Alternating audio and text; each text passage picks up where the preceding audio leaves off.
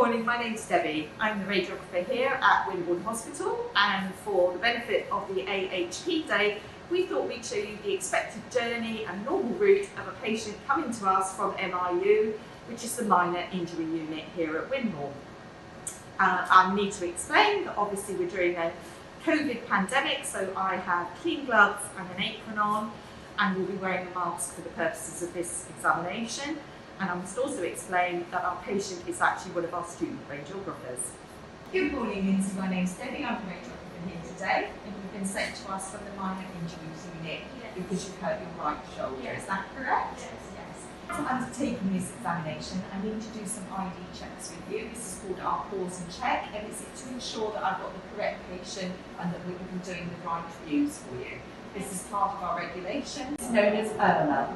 Ionising radiation medical exposure regulations. Okay, I'm going to ask you to follow me over to the machine because all your details are on my computer behind my leg. Alright? So you did this yesterday. Can I just check you haven't had any x-rays since the injury? No, nothing at all. And have you had any operations on that arm before? No, so no metal work or anything like that. Okay, the other thing I'm going to just check with you is, have you removed a bra? Yes. And no necklaces or anything? No. Lovely, that's brilliant. So we can proceed with the examination. In order to take these examinations, we need to do two views, if that's all right with you. Yeah.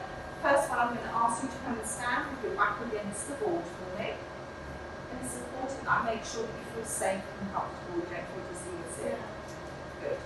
All X-ray examinations have to have a marker placed on them in order to indicate to the referrer what side we're X-raying. In this case, we have a right marker for your right arm. If I can ask you just to slightly abduct your arm, and again, that feels comfortable. Yeah. Lovely. I'm just going to be moving the tube now in order to position for your shoulder X-ray. I can ask you to stay nice and still in that position, and I'm going to be going behind the legs for each team. For the purposes of this video, obviously we have no patient details on our computers at the moment. But this computer is normally our control panel. We'll have a protocoled image shown with an exposure, suggested exposure, but we can alter that exposure depending on the size of the patient. Whilst we take the exposure, we keep our eye on the patient to ensure that they're nice and still throughout. Lindsay, I'm just going to take the X-ray now, so keep nice and still. And I am pretending to expose at this point. Once I've exposed, I can then enter back into the area to make sure my patient is okay. Lindsay, if I can ask you just to relax. Well done, Lindsay, that was brilliant. We've finished with your examination now. We've done 2 images. We're now going to get that reported on, and I'm going to send you back to see the nurses in the MIU.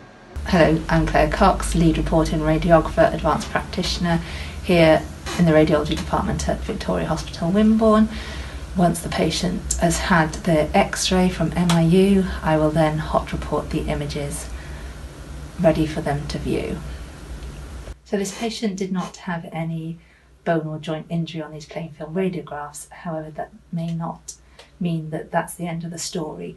They may have an underlying injury to the rotator cuff complex, and in due course may proceed to have an ultrasound. Checking patient details, everything is correct.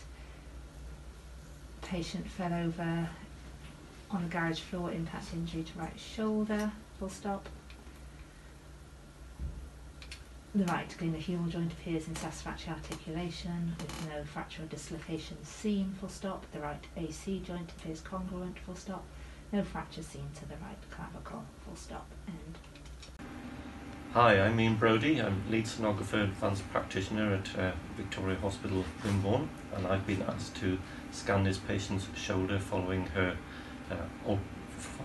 plain X-ray today.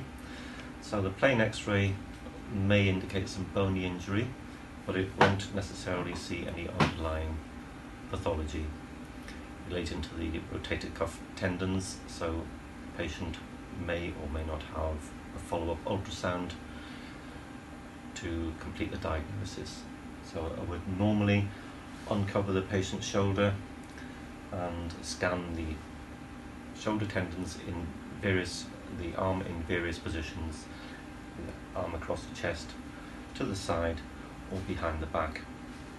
enable us to see the various tendons in all their glory.